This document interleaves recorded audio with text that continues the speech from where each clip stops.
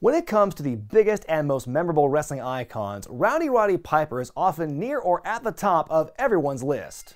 Over the years, I've talked plenty about Piper and have used enough superlatives to the point where I'm kind of running out of things to say. His career in the World Wrestling Federation was legendary as one of the biggest foils to megastar Hulk Hogan before turning into one of its most popular wrestlers, having several on and off runs there from his retirement match at WrestleMania 3 until his sudden passing 5 years ago. The Hot Rod did just about all there was to do in that company, which allowed him plenty of time to pursue his acting career. Who could forget such classics as They Live, Hell Comes to Frogtown, Back in Action, Immortal Kombat, and Jungle Ground. But in 1996, WCW needed a hero. Hollywood Hogan and his New World Order were running roughshod over the company in the midst of their hostile takeover. Having already taken care of rivals like Ric Flair, The Giant, and Randy Savage, Hogan convinced Executive Vice President Eric Bischoff to recruit perhaps his biggest rival from the Golden Era, not named Bobby Heenan. Thus began a multi-year run for the Hot Scot in World Championship Wrestling, a tenure marred with head-scratching booking decisions, all played out by a man with a quick wit, no script, and zero filter. So how did it all play out? Well, if you've watched these videos in the past, what do you expect? Let's look at Roddy Piper in WCW. Our story begins at Halloween Havoc 1996. Moments after Hollywood Hogan retained the WCW Championship against Randy Savage in the main event, the Hot Rod made a surprise appearance to confront the champion, not even 2 months removed from his final on-air appearance in the WWF. Piper took umbrage to Hogan's posturing, saying he was just as big an icon and movie star as Hogan was. Well, if you think about it, both statements are kind of true, just maybe don't bring up the movie part so much. Roddy lit into Hogan by making fun of his bass guitar playing and his hair loss, before really twisting the dagger and saying Hogan had never defeated him, which isn't exactly true, but don't let facts get in the way of a good story. Though they went over their time as the show faded to black and Piper was still yelling, the impact had been made. Roddy Piper was back, and he wanted a piece of the Hulkster once again. Piper wouldn't be seen on TV again for weeks after his debut, but his next appearance would prove historical in its own right. The November 18th edition of Nitro ended with Eric Bischoff in the ring, saying he'd been trying unsuccessfully to get Piper to sign a match for Starrcade. Piper himself showed up in the ring to confront Eric, and soon it was revealed in kind of a clunky manner that Eazy-E himself was the man in charge of the NWO. What'd you fight? First class coach, how'd you fly? First class coach, what was it? First class coach, how'd you fly? When you come up to my ranch, tell me, is the road crooked or is the road straight? Tell me, is the road crooked? This guy here, now, he works for the NWO. I should have known that Eric was part of that group. Everyone knows he doesn't fly anywhere. He goes right on the back of a garbage truck. World War III was the site of the Starrcade contract signing, but Piper wasn't taking any NWO guff. First of all, I taught you how to fight, so get out of my way. Yeah, and a great job you did too, what with Virgil winning most of his matches in '91 by accident. It was at this point in Piper's career that his promos went a little more off the deep end than normal, which is a pretty scary thought. Let's just say he decided to make his act a little more blue. You think that I'm gonna trust a lion, little flake? Gay. Oh, and trust me, there's a lot more of that during this run. And not once have I had my hair primped, and not once have I had my nails done. You and Eric Bischoff, what are you, married, man? Is that what's going on? What are you in Frisco right now? You 5:30 in the morning looking drag queen? Well, the rest of the NWO are in spandex, just jumping out of the closet. Now, him and Hogan, I don't know, what, are you ex-lovers? Is this what's going on? I reversed the decision the next day. What did you want me to do? Give you a gift from RuPaul? Is that what's gonna make you happy? All I want to do up here. You got it? No problem. I got it. No problem. It's just, yeah. Another curious thing about Piper's promos during this run was, whenever he talked about his family, something seemed off about how large it actually was. It's time that I grew up and become a man. I got 6 kids at home. I got 6 kids. I don't need to call myself Macho Man. Wait a minute, I thought he had like 4 kids or something. Did he adopt Jason Jordan at some point and I missed it? Hogan then came out and dressed Piper down in front of everyone, figuratively and literally, as it was revealed that Piper was still recovering from hip replacement surgery. After a timely Peg Leg Pete reference and a steel chair beatdown, Piper was hopping mad leading up to the big main event at Starrcade. While their match in Nashville may not have quite resembled what they did 10 years earlier, and certainly couldn't compare to what the undercard was doing that same night, there was at least a level of storytelling and emotion brought forth through their body language. And though the two were past their prime, this high-profile main event did help Starrcade '96 earn the company's biggest buy rate up to that point. The scrappy Piper managed to beat Hogan in the middle of the ring by submission, the first time Hogan had ever lost in that manner. The fans came unglued after seeing the Rowdy One finally vanquish the evil Hollywood Hogan, knocking the champ off his perch and finally claiming the world title he never got a chance to... I'm kidding. The title didn't change hands that night, because that would be silly. Despite writing up the match contract himself according to storyline, it appears that Piper left out a teensy little detail about the whole World Championship thing. The match was non-titled the entire way through, it was just never mentioned as such on air. Oh. I can't blame the fans for going nuts seeing Piper win here. For all intents and purposes, this felt like a title match, and why wouldn't it? Two all-time greats battling it out at WCW's biggest show of the year. I mean, it was a hell of an upgrade from the main event 2 years earlier. If there was a time and a place for Roddy Piper to finally get the big win over Hogan, this was probably gonna be it. Not only does a bait and switch of this magnitude risk alienating the fan base, it also made Piper look like a real dummy. It's like buying a car and forgetting to get the wheels that come with it. How do you not get the belt on the line and make that sort of thing official? Later on Nitro, Piper would come out to the ring with his young son Colt, apparently ready to walk away from wrestling to spend time with his family. But after Hogan and Bischoff verbally humiliated him in front of his kid, enough was enough, and Piper vowed revenge. A rematch was set for Super Brawl with the title actually on the line this time. All Piper had to do was to heal up, condition his body and mind, keep focused, and I'm gonna stay here for 7 days and 7 nights! Oh! On the Nitro before the pay-per-view, fans witnessed one of the strangest things WCW has ever produced. And considering they've also made Lost in Cleveland and White Castle of Fear, that's saying a lot. Here the Hot Scot felt it necessary to lock himself into the infamous Alcatraz prison in the San Francisco Bay for a whole week. Because keeping yourself trapped in an empty prison is great preparation for wrestling, cause I don't know. I'm coming into the Cow Palace on the 23rd, dead inside. Hogan, you listening to me? Hollywood Hogan here with your platinum blonde hair. And as the ladies say, do-do-do, what you gonna do when I'm through with you? Mr. Spandex! But seriously, wouldn't it have been awesome to be part of one of those Alcatraz tour groups and you see this guy bouncing off the walls of a cell? Alright folks, if you look to your left over here, this is the jail cell where Al Capone slept. Yeah. And right here down the hall and around the corner, there's a small closet where they filmed a scene from the movie The Rock, starring Nick Cage and Sean Connery. And right over here, here's a jail cell. There's a professional wrestler in there getting ready for his match with Hulk Hogan. What's that? No, I have no idea who let him in either. So, we're walking. Come on, single file line, everyone.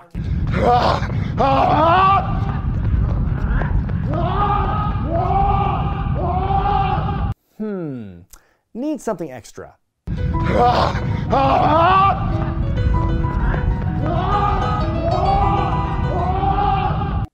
Perfect.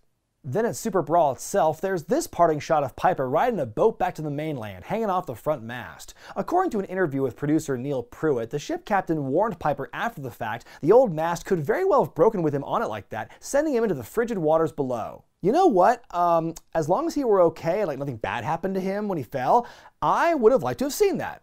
The rematch at the Cow Palace was an old school brawl, but this time we'd see a different result from Starrcade, as a newly turned Randy Savage helped Hogan out after Piper put him down with a sleeper. As I've talked about before in my Savage episode, this finish is absolute trash. Savage pulls Hogan under the ropes well after Brian Hildebrand dropped the arm 3 times and could clearly see Hogan's leg placement before the bell rang. But then he looks back and second guesses himself, forcing him to restart the match. It looks so bad, I almost get the feeling that Savage was supposed to be way sneakier about it, but everybody was just out of position, so he just had to go for it afterward and hope for the best. So after looking real stupid after Starrcade, now he and the ref both looked dumb as Hogan was able to pull out a sneaky win and retain the championship. In fairness, Piper's character has never really been known for his brilliant acumen.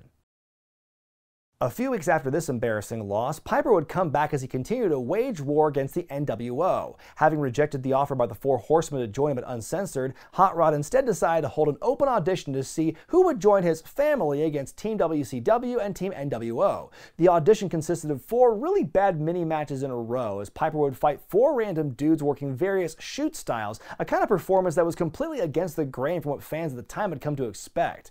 Piper would defeat the likes of the future Luther Reigns and the future Golga in a segment that technically went around 20 minutes long but felt more like 20 years.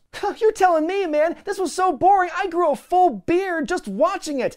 God, why didn't Dad tell me it would itch so much? Here's the kicker. The angle went over so badly they cut bait the very next week, with Piper publicly firing his motley crew and hooking up with the Horsemen after all. What a fabulous waste of time that was. And oh yeah, Team NWO won that match at Uncensored too. Fast forward 2 months when Piper teamed with longtime friend Ric Flair and former NFL player Kevin Green to take on Scott Hall, Kevin Nash, and 6 of the NWO.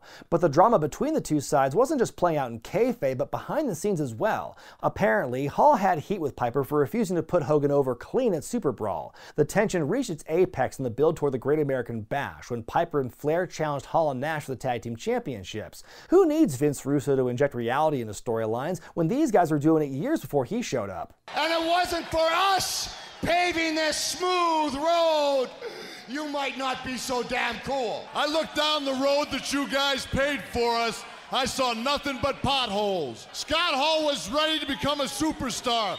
Hey, I was a little green. There wasn't no party, just punishment for the guys trying to dig the business out of the funk you guys left it in. Things fell apart on June 9th when a main event match on Nitro between the two sides ended several minutes early, forcing an awkward brawl at the end of the program. It led to an altercation backstage between Piper and Nash, and in a rare politically astute move by WCW, they decided to actually keep the two factions apart on air from that point, instead of stoking the flames of backstage bitterness on the public stage. After a brief program with Flair at that year's Bash at the Beach, Roddy would take a couple more months off before coming back to TV in September in a role he was quite comfortable in, filling in for an injured J.J. Dillon as the interim commissioner of WCW. And as one of his first acts, Piper decided to book himself in that cage match with Hogan that he would have gotten had he won the Uncensored match for Halloween Havoc. This is important for later. I mentioned earlier the two previous Piper-Hogan matches were a little behind the times, but still packed with emotion, drama, and storyline intrigue. Well, this is where all that kind of fell off. My friends, I give you what came to be known as Age in the Cage. What went wrong on the match? Well, for starters, the bell rang. Fans had already seen this matchup twice before with disappointing endings, and needless to say, this style of wrestling ran up against the far more exciting fare the rest of the roster was able to provide. The men were allowed to leave the cage at will, kind of rendering it pointless, and to make matters worse, there was also tons of outside interference, including from Randy Savage, who I can't believe didn't break his leg after that massive drop. In the end, Piper would win the third and final encounter between he and Hogan in WCW, but much like at Starrcade the previous year, the title was not on the line. Though it could be forgiven because it set up the much bigger title change 2 months later at Starrcade, it sure looks like Piper outsmarted himself once again, being able to beat Hollywood but not walking out with the championship in a match that he himself had made. But the biggest problem was, this match was the second in 3 weeks to feature two guys in a big-ass cage. Does the first Hell in a Cell match ring any bells to people? Shawn Michaels and The Undertaker delivered an absolute classic at Bad Blood, which only served to highlight WCW's big problems at the top of the pyramid. Honestly, Jim Cornette's classic rant from this time period puts it better than I ever could. Despite the shortcomings in the main event, Halloween Havoc still brought in killer numbers, earning one of the highest buy rates of the year, second only to Starrcade in December. Piper went away again following Havoc, but finally re-emerged in the spring of '98 as a consultant for WCW. So basically a third authority figure between J.J. Dillon and Eric Bischoff. Yes, that's what wrestling needed in '98. More of that. As a consultant, Piper made a sweeping declaration. No more bats in the WCW, and now Nitros, no more bats at all. Ah, geez. You know, everybody wants to talk about bat control, but sooner or later you're going to ask for things like chair control or kendo stick control or slop control. I mean, where's this going to end? With the NWO beginning to fragment, Piper interjected himself into the feud between the Giant and the team of Hogan and Nash, leading to a bat match at Spring Stampede, right after Piper said there'd be no more bats in WCW. After losing said bat match thanks to help from the Disciple, the other Disciple, Piper served as the guest referee for a match at Slamboree between Bret Hart and Randy Savage. Piper had originally given the win to Bret by submission, but then reversed it one night later after finding out that Hollywood Hogan played a hand in the finish. This didn't stop Savage from descending into paranoia, aka going full Savage, and alleging that somehow Piper and Bret, long rumored to be distant cousins, were working in cahoots. Okay, why does every babyface in WCW have to be a complete idiot. What conspiracy is there? Piper reversed the decision on Randy's behalf. Then again, with promos like this, I'm not surprised Savage is going a little cuckoo around this time. Your apology that you didn't give me for the mistake that you made was very, very weak. You call yourself an icon. I don't even know what that word means. Is that a bird?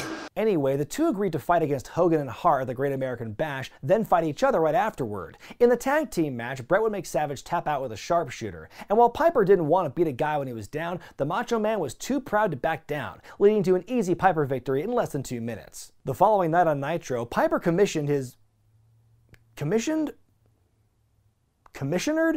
way into the referee spot for the main event between Savage and Diamond Dallas Page, a match that occurred when Mach took offense to Kevin Nash recruiting Page for the Wolfpack.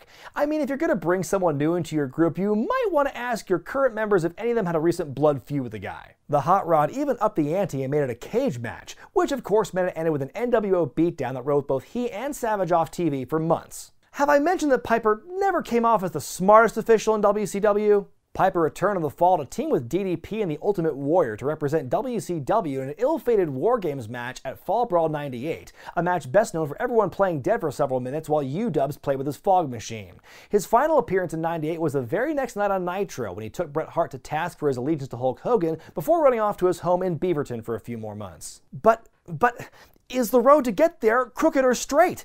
I have to know! Roderick made a surprise return to Nitro in February of 1999 to challenge Bret for the United States Championship, a match that was less about Roddy's return and eventual victory and more about Bret's ongoing feud with Mad TV's Will Sasso. You know, the important stuff. But Piper's third reign as US champ and the first in nearly 16 years was uneventful, as he'd lose the title less than 2 weeks later to Scott Hall at that year's Super Brawl. And if you can believe it, that's probably the most logical Piper's booking was all year.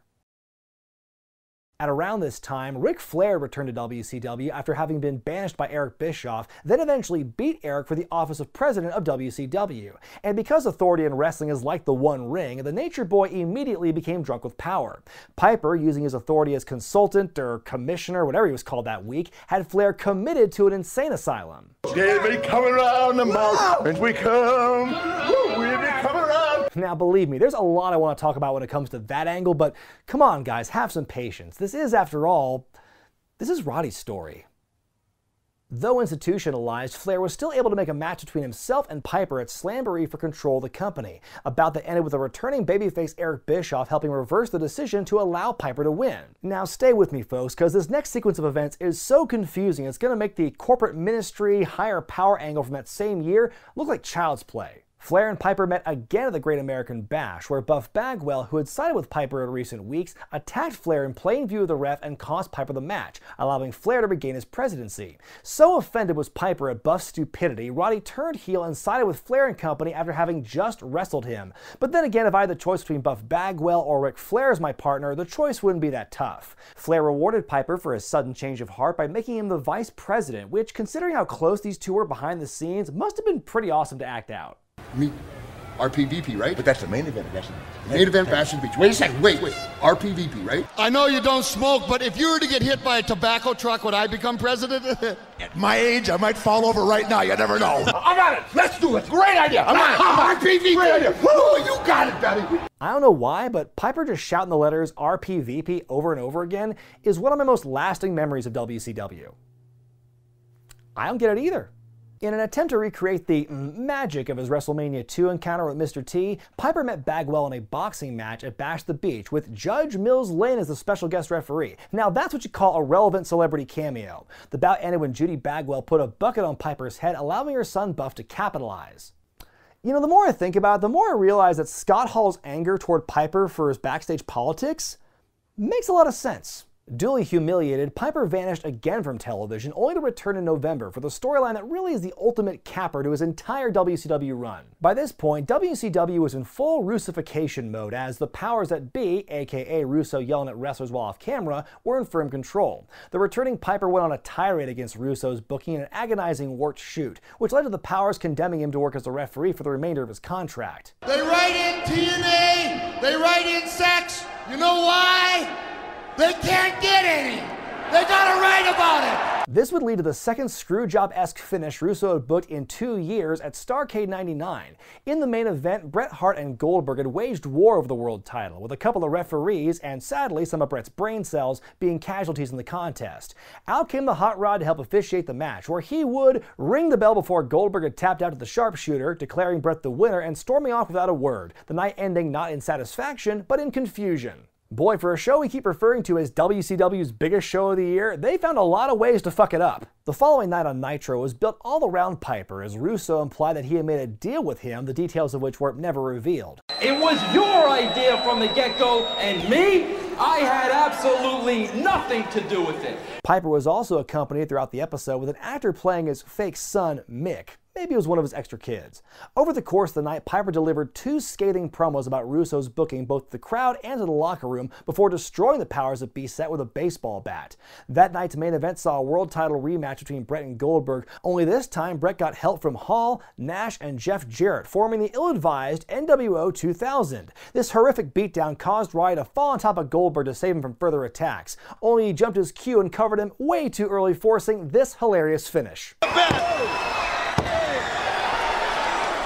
But look at Piper, he's covering Goldberg's body with his own body. Roddy, Booby, how do you screw this up every time? Piper's final appearance in WCW was being a surprise referee for the world title match between Jarrett, Sid, and Scott Hall at Super Brawl in February 2000 before being fired as a cost-cutting measure that summer.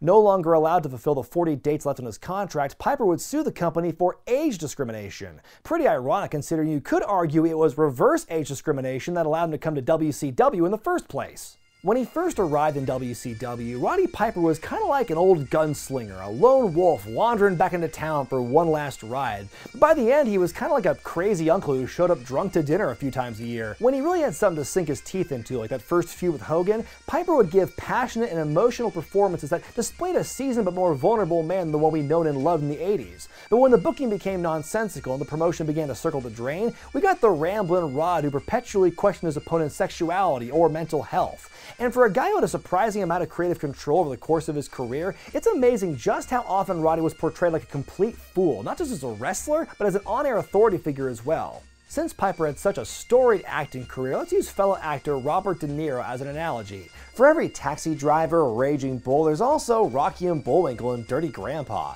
Like any great performer, sometimes it all boils down to the material you have to work with. And for better or for worse, Piper did what he could to make it work, as only Roddy Piper could. Be sure to thumbs up this video if you like it, comment below, subscribe to Wrestling with Regret, and buy the t-shirts at ProWrestlingTees.com. I'm Brian Zane, and I'll see you next time.